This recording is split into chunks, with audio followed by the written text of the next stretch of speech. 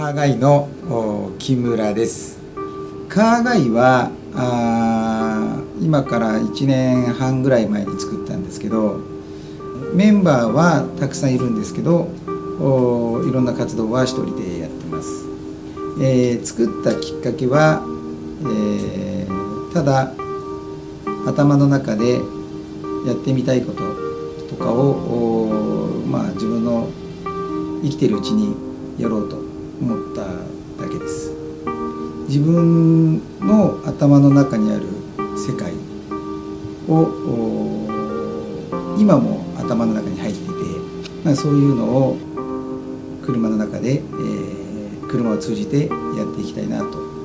思っただけです。その表現する世界がたまたまスーパーカーだったっていうことだけです。そうですね、F40 で、キャンプに行きました。すごく世界の人を驚かせたみたいなんですけど、別に驚かせようと思ってやったわけじゃなくて、4WD で、ホテルに行くこともあれば、フェラーリで、山に行くこともある。別に僕にとってはすごく普通のことだったのかなと。あとはそう考えると、例えば、私は娘がいるんですけど、ライセンスを取った時に、初めて、マニュアルのミッションのライセンス免許証を取った時に、そのままフェラーリ F50 で娘が運転したとか、あとはスキー場に行って、ランボルギーニとかを走らせたりしたとか、沖縄の空港で、マクラーレンっていうのでサイクルスをしたりとか、サーキットの冬、雪で使えないサーキットの中をフェラーリで走ったり、ランボルギーニで走ったりして、スーパーカーでソリを引いてみたりとか、いろいろやりましたね。私はレースもやってます。ドリフトもやってます。それで映画みたいなことをやりたいなと思ったんですよ。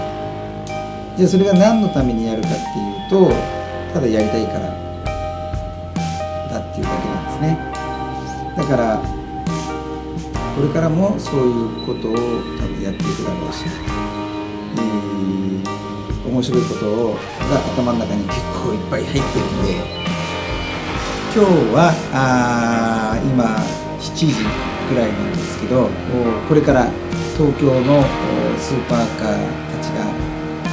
集まります。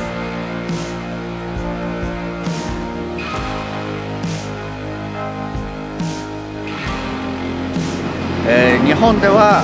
こういうスタイルが、流行ってます。なんでかっていうと、諸星さんっていうこういうのを一番最初に始めた人がいて、僕はその人に憧れてランボルギーニを乗るようになったから、だからこういう風に、ちなみにこの車は流れ星をイメージして作ってるから、この下とか流れたり、ラッピングもこれシールなんですけど、夜を流れ星のように走るランボルギーニをイメージして作ったのがこれです。だ